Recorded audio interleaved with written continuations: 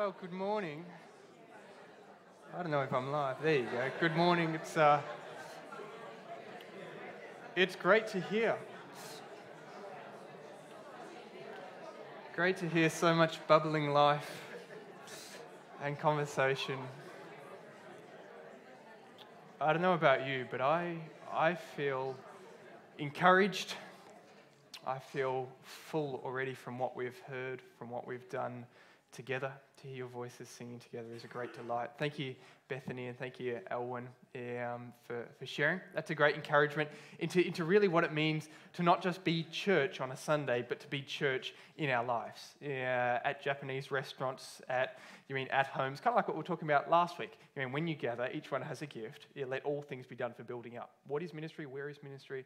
Doesn't matter where it is. It could be in a Japanese restaurant. It could be in a home. It could be in a church building. What is it? Is the encouragement and the spurring one of one another. I'm encouraged. I'm privileged to be here this morning. I'm incredibly humbled to be able to share with you as part of my responsibilities here. And I'm excited because it's Advent. Now, Advent, as a preacher, right, is one of those things that's incredibly exciting but incredibly challenging, because you preach on the same passages every single year. And now, if you've been in church for 10 years, that means you've heard 10 years worth of Christmas messages. If you've been in church for a bit longer than 10 years, that means you've heard, you can fill in the blank, that many years of Christmas messages. But I tell you, I was reading this passage that we're going to look at today, and it's something not overly profound, but to me it just struck my attention. And I looked at it and I went, wow, really interesting.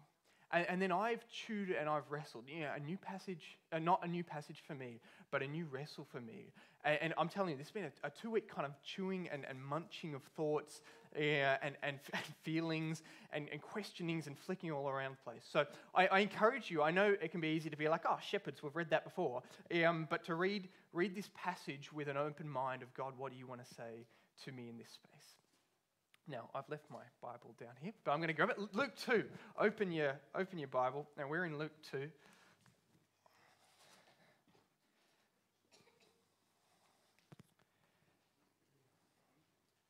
I will read the NIV. Luke 2, verses 6 to 20.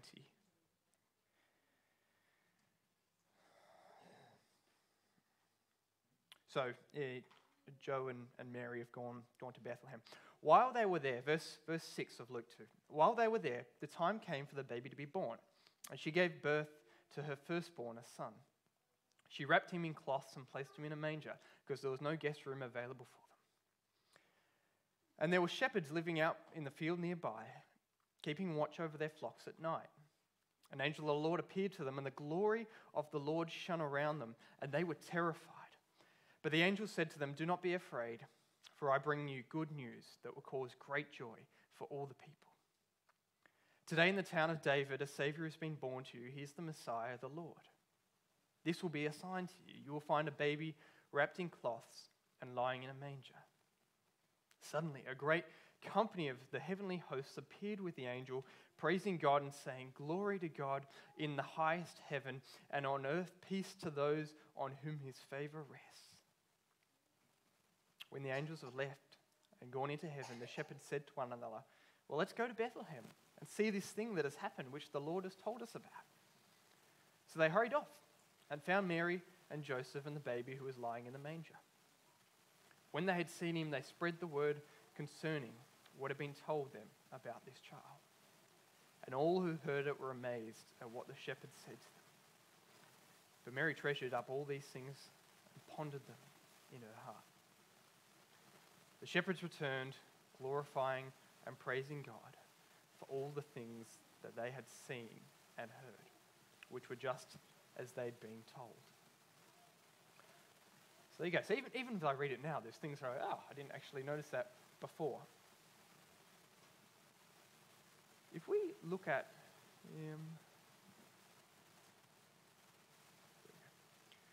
the shepherds, what I find interesting is comparing the before and the after of the shepherds. So what was and what is. It seems very mundane, but there were shepherds out in the fields at night. There were shepherds, they were doing their job which is to look after their sheep, they were chilling out in a field. And the line that struck me was this line in verse 20, right? It's the 3 words, and it sounds kind of a bit odd that this is, what grabs my attention. But the 3 words, the shepherds returned. Right? So what was, there were shepherds in the fields at night, and then, fast forward, they have this amazing experience, and then what is, going forward, the shepherds returned. They were still shepherds. They still went back to their fields. It might have still been night. We don't know. But there was still day. There was still night. They still had to deal with rain in winter or in summer if you're in Melbourne. They still had to deal with the cold weather. They still had to deal with the animals. They were shepherds in the field. That didn't change. So before and after, what was the difference? Before they were still shepherds. After they were still shepherds. There was only one thing that changed. And if you saw them from a visual distance, there was nothing that changed. But what changed was my terrible clip art that I'd done here, right? So here's the game, and it's not a very hard game, but you know the game in the newspaper of Spot the Difference, where there's 7 differences, there's one difference in this picture. And I really hope you can spot it, all right? So what is the difference, is the question. The difference is the shepherds had experienced, amidst the ordinary, something extraordinary. And we'll talk about that a little bit later on. But the shepherds had experienced joy. Okay, that was the essence of what it brought about this smile. When we see that smile, we're talking about joy in this context. The angel promised them, she said, I'm going to bring good news that will cause great joy for all the people. The angel said, I'll bring good news that will cause great joy. So the angels proclaimed it. How can I be so confident that the shepherds received this joy? It's a good question, right? Because the shepherds returned to the field. What do they do? Glorifying and praising God. It doesn't say the shepherds returned to the field with smiles on their face, or the shepherds returned to the fields with happiness in their hearts. But the angels promise that there's joy. And I would suggest, I would suggest there's a link between joy and glory. So the shepherds returned praising or glorifying and praising God. That's what the text says. Okay? And that's how I know there is an intrinsic link between joy and glory. And so what we're going to do today, we're going to look at these 2 words.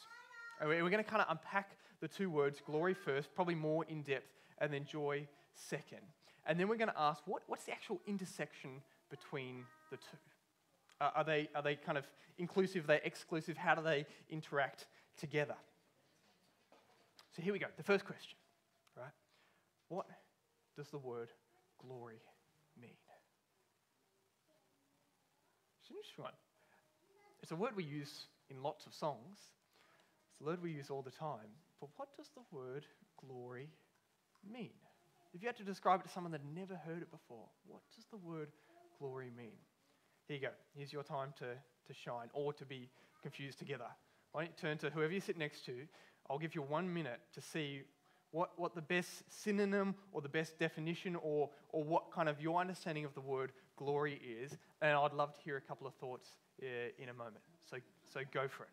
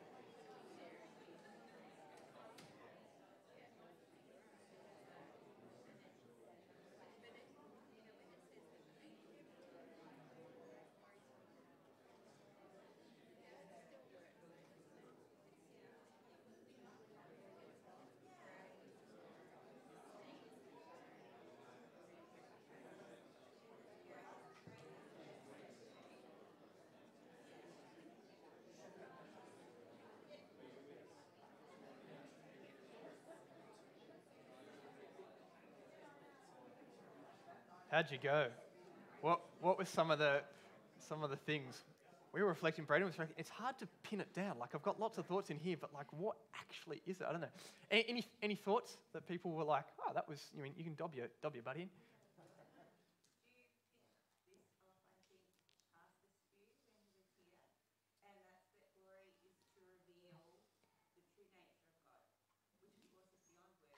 Yeah. Yeah.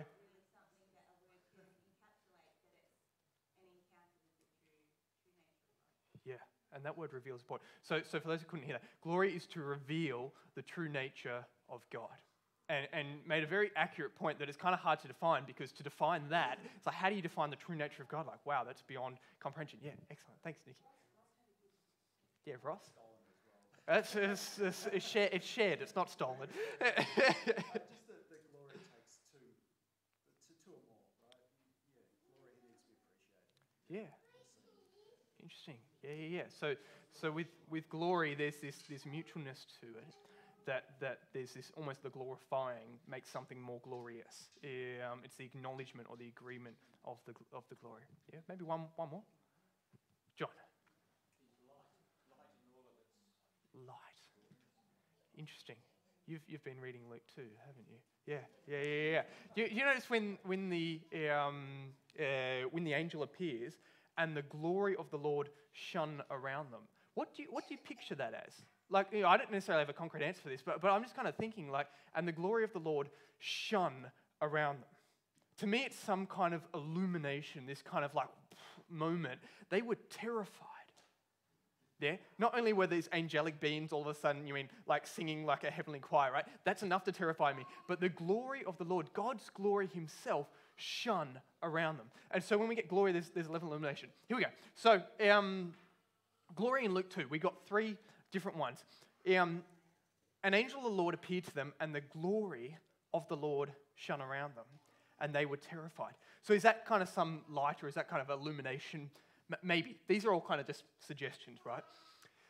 Down in verse 13, the second appearance of glory in Luke 2, our passage for today.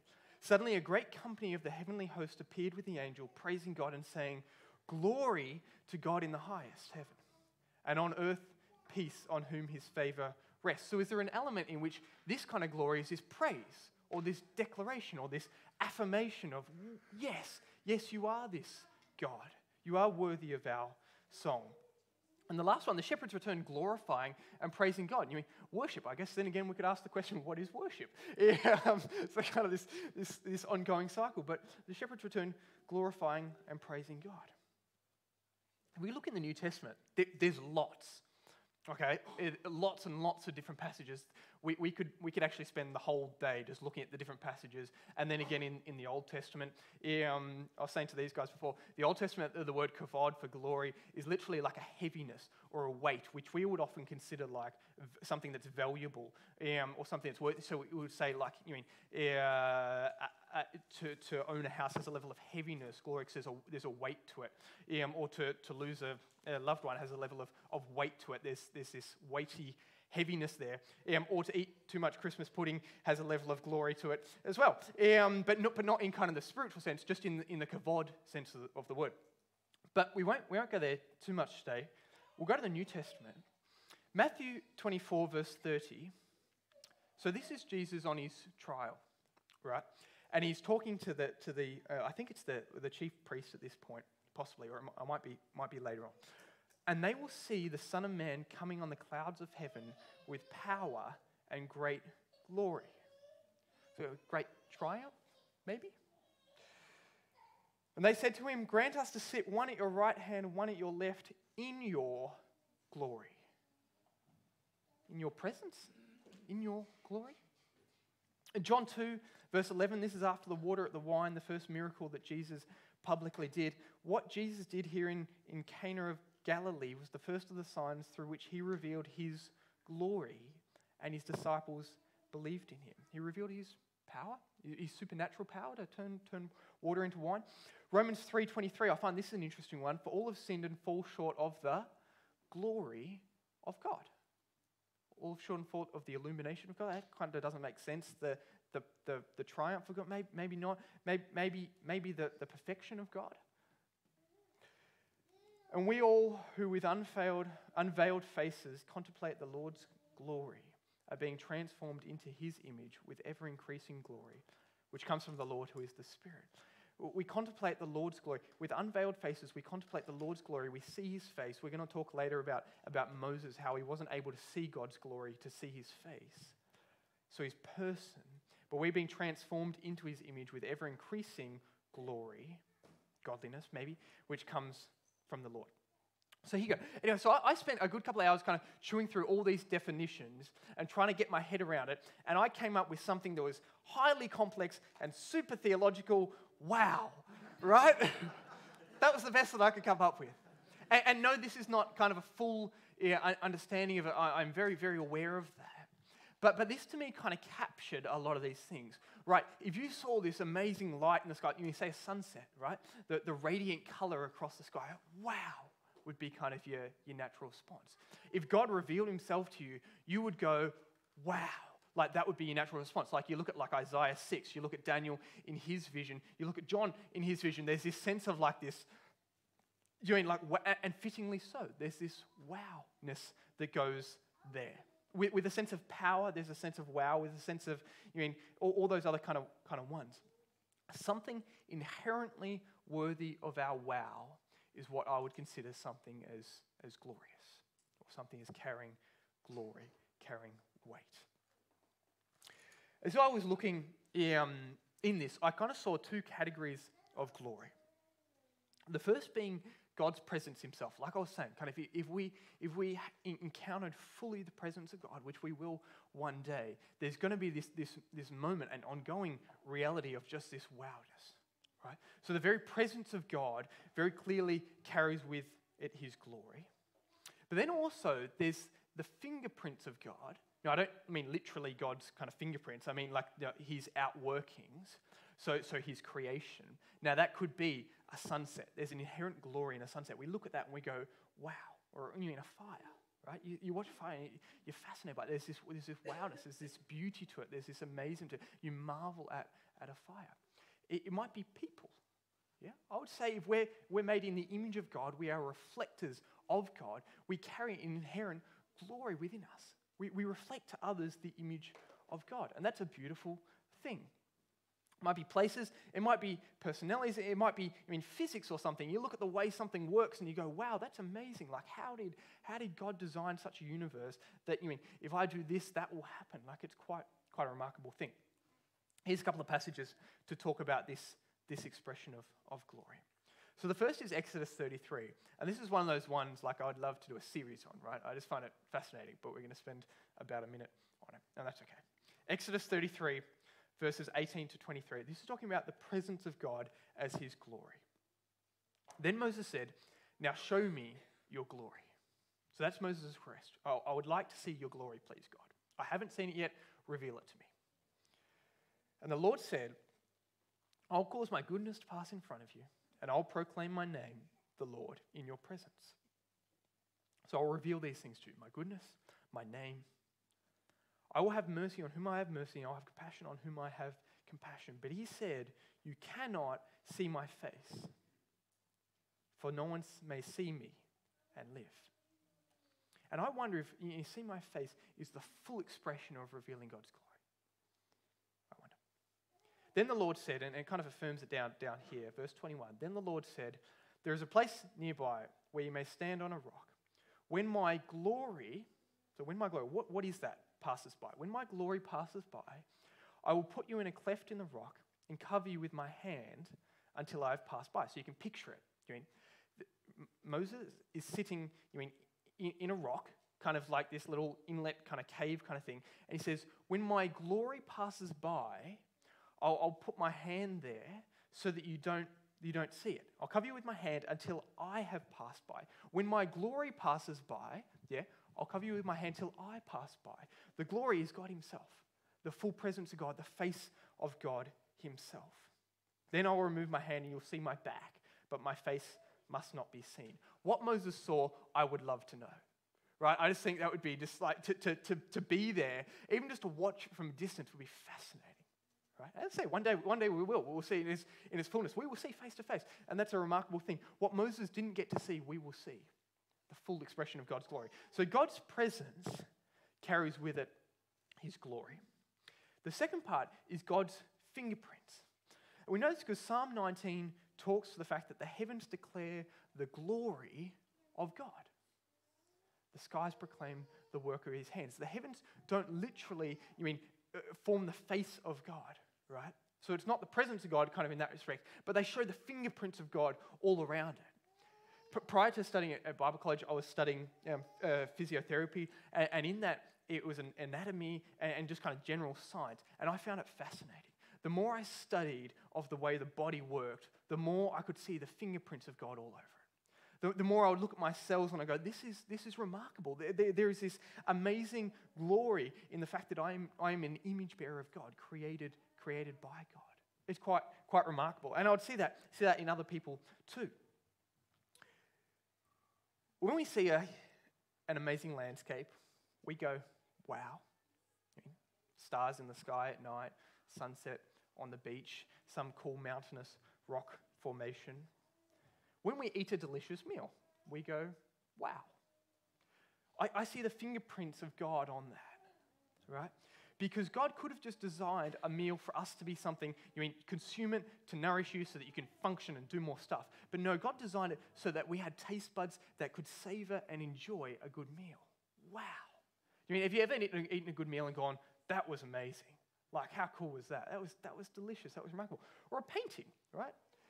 I'm not an art gallery kind of person, and that's okay. But I have friends that are, and when we go on holidays, I go with them, right? Because they're there and I'm an extrovert, so I'm where the people are, that's fun. But they take me there, and I watch them appreciate these paintings, and it brings me to a greater appreciation of the paintings. And I sit and I go, wow. Once this was just this blank white piece of paper, right? But now it's filled with color and filled with life. And to the artists in the room, you've got a beautiful gift from God. Because once there was nothing, and then God breathed forth creation, right? He's the ultimate painter. And so when we paint, we reflect the glory of God. And that's quite a remarkable thing. And we can see the glory of God in the fingerprints of what we can bring.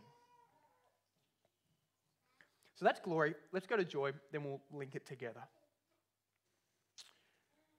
I think when we experience joy in the presence of God, in our intimacy with him, that should naturally... I didn't talk about that. That's okay. There's a link. There's arrows there, right? When we experience glory, like when we marvel at who God is, and then we see that in creation, there's kind of this extra appreciation of it. If the two were separate, we'd be missing something. And vice versa. When we see something in creation, right, it would be remiss of us to go, wow, this is amazing, the way God's designed food, or the way God's designed my body, or the way God's designed, the creation, or the ocean, or the physics and how things work. It would be remiss of us to see that and wow at that and leave it there. Right? Because that's just a partial glory. It meets its kind of full expression when we go, wow, God, you are amazing. Okay, sorry, that was that. Categories of joy. God's presence, God's fingerprints, very much the same thing, that they're designed to complement each other. When we have an intimacy with the Father, that should feed into an enjoyment of his creation. It's kind of the way I picture it. As we walk along, the closest depiction of this is Genesis 3. It talks about by that time the falls happened. But as God was walking in the garden, so we get this narrative that Adam and Eve walked with God in the garden. And if you picture, literally God walking with someone, like picture going for a walk with someone, walking with God, and then you go over here and you have this peach or something, and you're, oh, it's delicious. Thank you, God, for creating this. And so the enjoyment, the deep satisfaction of what you're consuming and what you're partaking in, or the land that you're working on, the fact that you're walking with God, there's this deeper enjoyment because of it. You could still have the peach. The peach would still be delicious. You don't have to be a believer to enjoy a peach, right? A peach is inherently wonderful. I think it is. But when you're walking with God, there's this like, man, you made this. This is amazing. Thank you for that. That's really cool. And then you go on together. So there's not only the enjoyment of the company and the presence with one another, but there's the enjoyment of what he's created for us to enjoy, and we enjoy them more when they're together. All right. Here we go. Now we can slow down a little bit. I know we've been that's a lot to kind of process, but I wanted to get to this. What's the link between joy and glory? Right, so both with joy and glory, there's something of the inherent, ultimate expression of joy or glory in the presence of God himself. And then there's something of it reflected in his creation for us also to enjoy and us also to appreciate his glory. But what's the link between joy and glory? If you think of the shepherds, the angel promised that I will cause great joy. I've got this good news, this message about Jesus is going to cause great joy in verse 10 or whatever it is. And then down in verse 20, the shepherds returned, glorifying and praising God. What actually is the link between the two? And here's what I've reflected on. We glorify what we enjoy. We glorify. We agree that something is inherently worthy of our wow. Right, that's what it means to glorify. We affirm, we declare, this is indeed wow. So we wow, or we have a wowing, or whatever you want to make up the word for there. We glorify what we enjoy. And when we experience joy, on the flip side, we also praise or bring glory. At the rock wall, that's up there, the top left one. That's organ pipes. It's kind of an hour and a half, I don't know, north. We went there for an excursion the other day with the Year 8 students at Donvale. And I was walking along with a fellow teacher talking about all sorts of weird and wonderful things and kind of just watching the path. There was lots of ants there and stuff. And then I looked up. Now, he'd been here before. I looked up and without even thinking, wow. That was my instinctive response, right? It just blurted, it just kind of, and then I apologized to him. I'm sorry I interrupted you. I was wanting to be a good listener, and he was talking, and I was, listening. Wow, completely not listening. This is amazing, right? You can't kind of fully appreciate it there, but it was just this bizarre rock formation. And he said to me, no, that's okay, because that's really interesting. Last year, it was me in your place, walking with another teacher, and I did the exact same thing. It is wow, isn't it? There's something of an inherent beauty in it that's just wow. God's fingerprints all over it. And as I wowed, I actually enjoyed it. There was a deep sense of this is amazing. And it made me feel joyful. Oh, this is cool. And I went close to it. There was the other side of a river, unfortunately, so you couldn't kind of climb up it. But I was looking at the rocks and looking at it, and then the kids were talking about, how is it made and how is it formed? And there was just this excitement in the glory of it. And that's the closest example that I can think of when in our fingerprints of God's side, when joy and glory kind of cross over. It, to me, was just clear as day. When we experience, when we taste, when we see something wow, something worthy of inherent praise, something quite remarkable, we often, I would say, enjoy it. Children do this really well. All right? Kids, I think, reflect the link between glory and joy better than we do. I don't know if you've ever taken a gift to a child in a big box, right? And it's a really expensive gift. You've been working really hard to save up to buy this gift, and you buy them this gift, and they open it up, and they take the gift out, and they put the gift down, and then they spend the rest of the day playing with the box, right? Has anyone had that experience? And they're just fascinated by wow, it's so big. It's so, I can jump in it. I can jump kind of out of it. I might need some help. I'm stuck. We could play hide and seek. I could hide in the box. Mum, can you put me in the box so I can hide in the box, and then you go away, and I'll shut the lid, and then you got to find me, right? And then you found me. Wow, this is amazing, right? And so as they look at this box, for them in their mind, it's just amazing. There's an inherent wowness to this. It's huge. It's massive. It's the potential. It's so exciting. And because of that, as they glorify this box, as it were, as they wow at this box, they get a deep enjoyment with the box. It sounds very, very superficial, but do you see what I mean? The two kind of collide. Or another example that I see probably more often, is you go, hey, let's go to the playground, right? Because kids love playgrounds. My wife loves playgrounds. So let's go to playgrounds, right? And we go to a playground, and we're like, wow, there's a cool new slide that they've built, or there's some new kind of feature, and I'm like, they're going to love this. And then the kid, all they do is they spend the entire time following a little ant around, right? Have you ever seen something? Or they'll sit there and they'll, wow, and they'll give it a name, and they'll become their friend, and they'll try to pick it up, and they'll watch, and they'll appreciate, wow, that little blade of grass, it climbed up that little blade of grass. Oh, wow, look at it, Mum, it's picking up food. It's like the size of it, and it's carrying the food back. Imagine me carrying the size of me, like in food, right? That's about what I eat in a day, right? But it's carrying this all the way back. Man, they're playing together, Mum. Look at them, they're playing together, right? There's something of the beauty. They see God's creation as glorious, as wow, the beauty in it. And they notice often what we don't, right? We would have passed straight by that ant. We probably would have gone, oh, get off me, you silly thing, right? We would have passed straight by. But they go, no, I want to be, wow, this is amazing. And they enjoy it, right? The ant, isn't kind of giving it anything. Like, it's not like it's talking back to it, right? But there's this appreciation of the beauty of God's creation, and that's wow.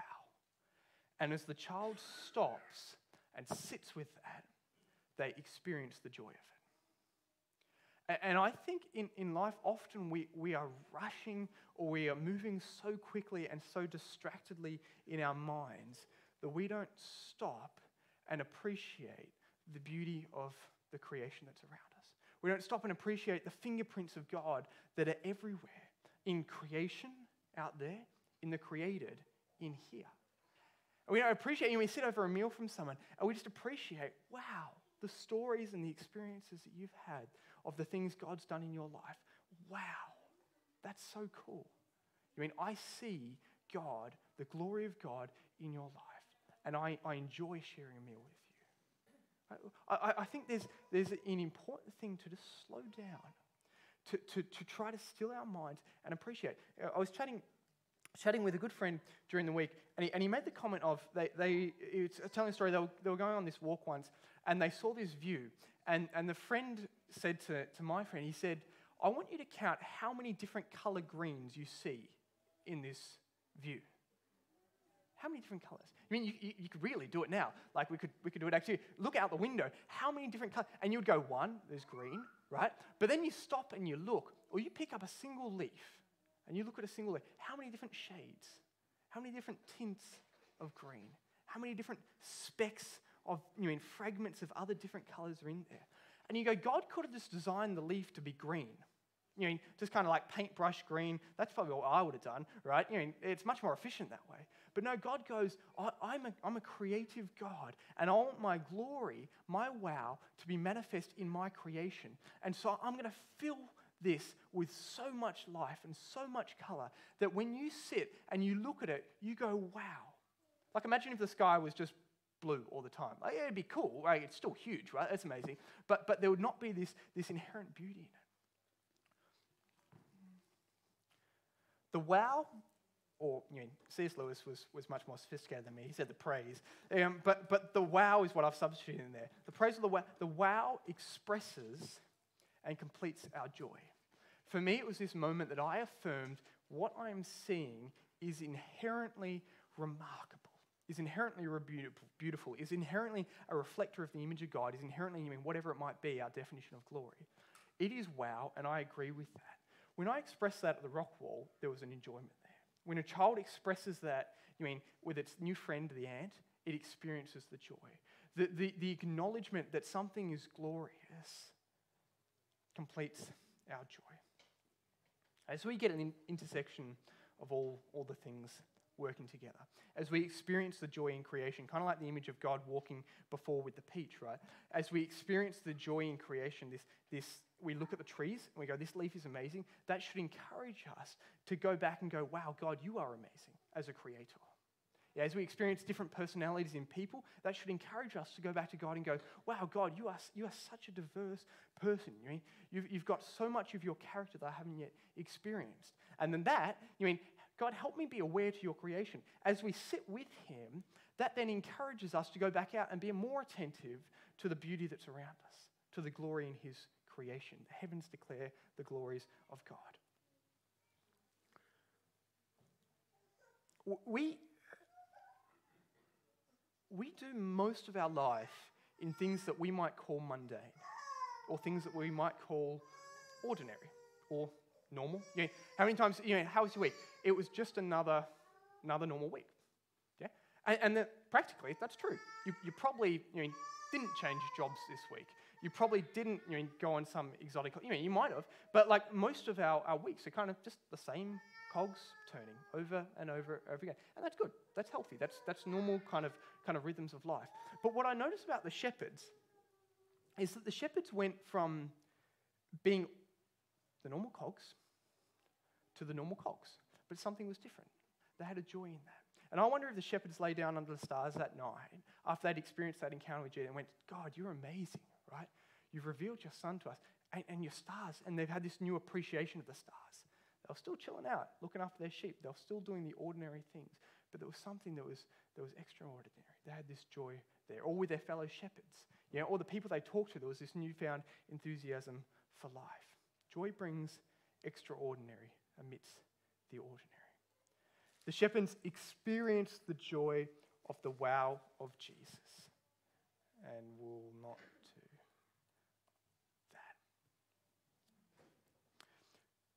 The shepherds saw Jesus. And because they saw Jesus, they learnt to see things differently. They see the extraordinary in the ordinary. Kind of the child moment. They see the extraordinary. This is remarkable.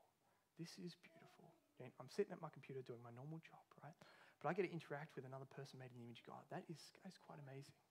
That is quite a remarkable privilege. It's just another Sunday at church, right? I rock up, I sit in my chair, I chat to some people. But you get to interact with brothers and sisters that will one day sit beside you in eternity. That's pretty remarkable. It's quite amazing. And we get to do that all the more with the presence of God dwelling within us. So that image of walking with God in the garden actually is better than that, right? Adam and Eve walking with God in the garden. God's out here. For us, we walk with God in here. And so as we go, the encouragement is to consider where we see the fingerprints of God around us. In the ordinary, right? Not to, okay, we need to go and find it somewhere else. We need to go, on this super long drive or we need to do this radical life.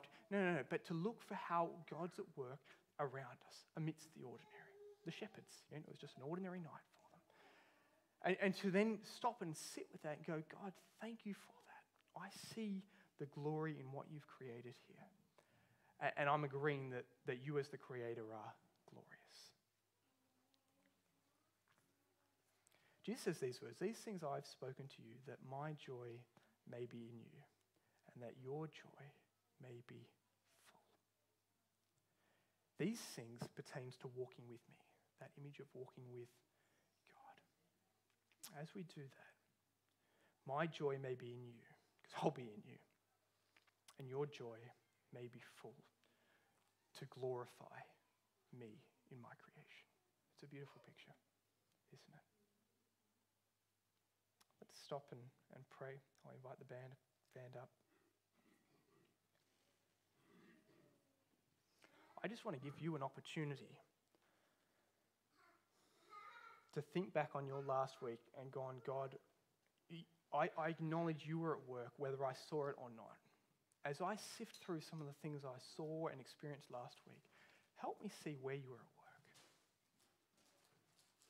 Is it something you want me to notice that you go, I was trying to get your attention there and I missed it because I was distracted or I was busy?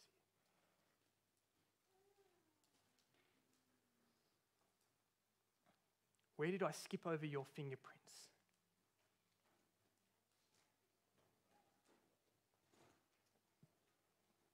And then as I look ahead to this week, where do you want me to notice your fingerprints?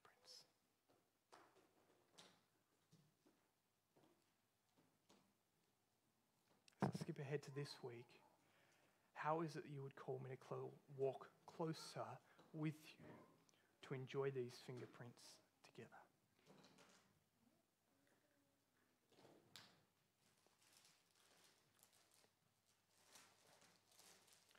These things I've spoken to you, that my joy may be in you,